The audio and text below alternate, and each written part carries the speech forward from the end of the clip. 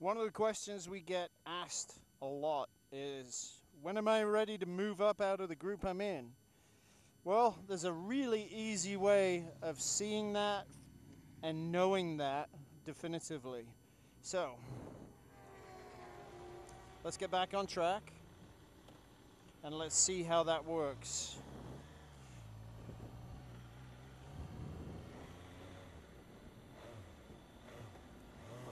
So right now we're going out in B group. It's an A-B day, 30-minute sessions here at Buttonwillow with Kegwins.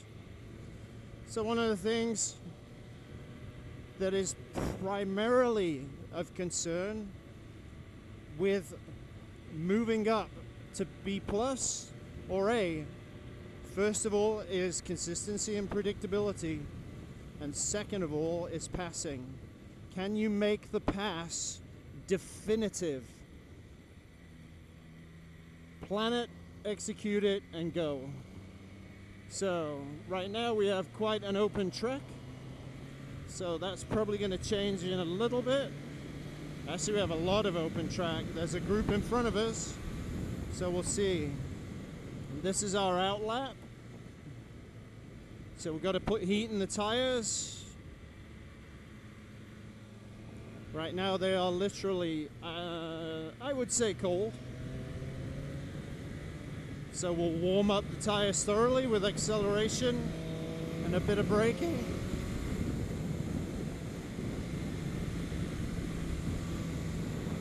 Coming around to the bus stop. A little bit of brake, down a gear, let's go. Put some heat back in.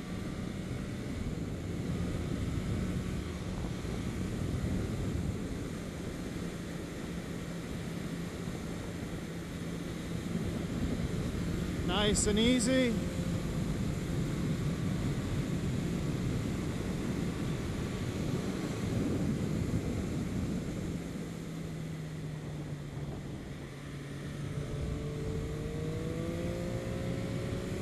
Again, track's open and clear.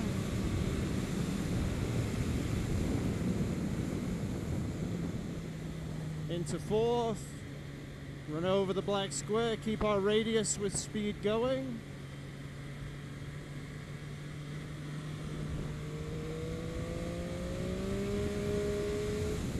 Straight, and then a little dip, and away we go.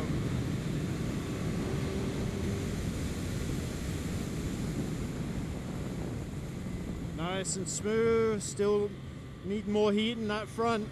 Don't trust it just yet.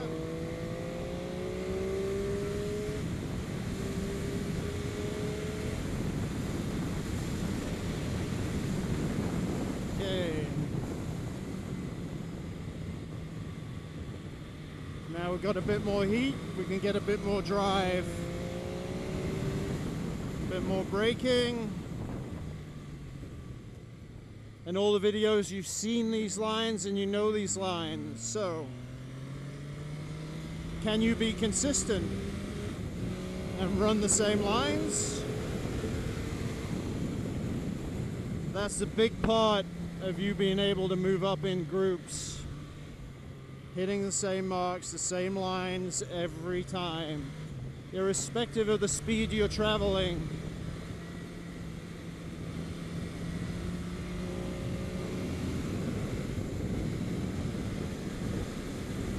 Okay, so we are slowly catching two riders in front of us.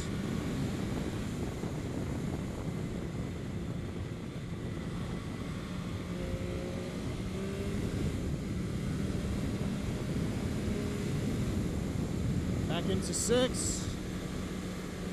So now one rider's coming up. What's our plan? Well, we're gonna pass here. Done, definitive, pass made. Next rider.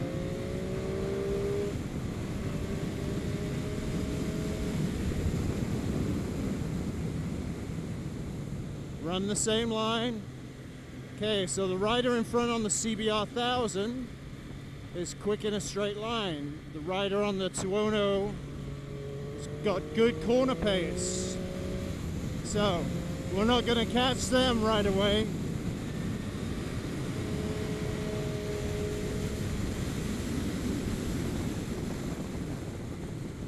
Might catch them under braking. So now they'll leave us.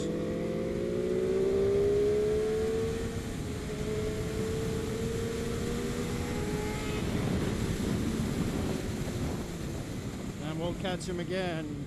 So the danger there with a rider that's coming from out to in is that he isn't going to see you.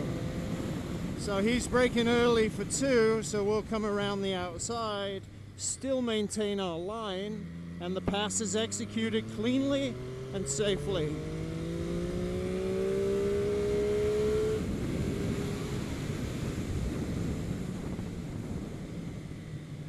We'll keep our lines tight.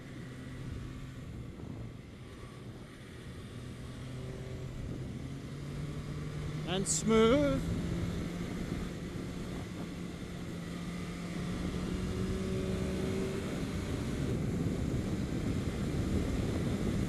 Now we have another rider potentially coming in.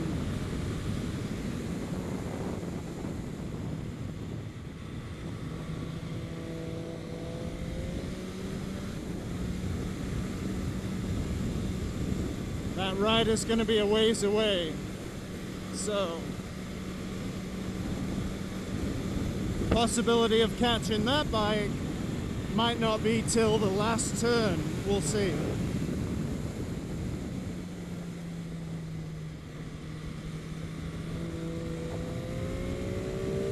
Yep, not gonna get him here. Now, is there an opportunity to safely pass in the sweeper? No, there is not. So now we're gonna wait, get the best drive we can.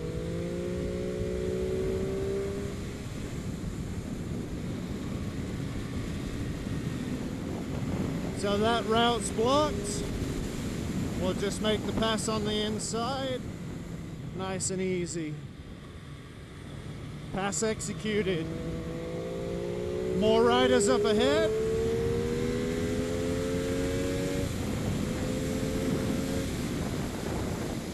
Again, consistency, so very important if you want to move up.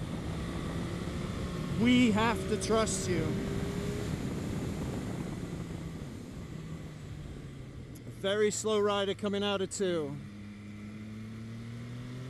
Still looking at them. They got off the corner reasonably well.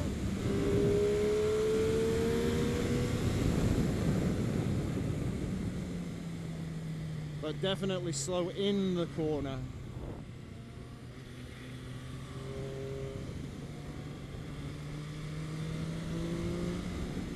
So the pass is inside. There's the pass, nice and safe.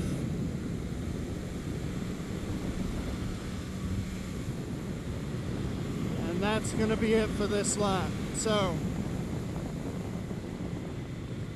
hopefully that's given you some good metrics to use.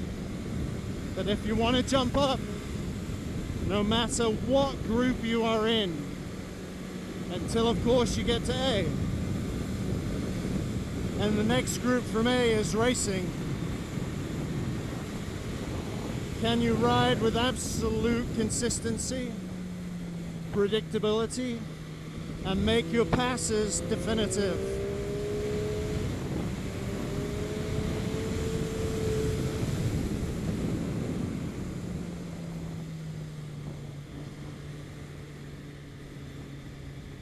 And do it all in an extremely relaxed state.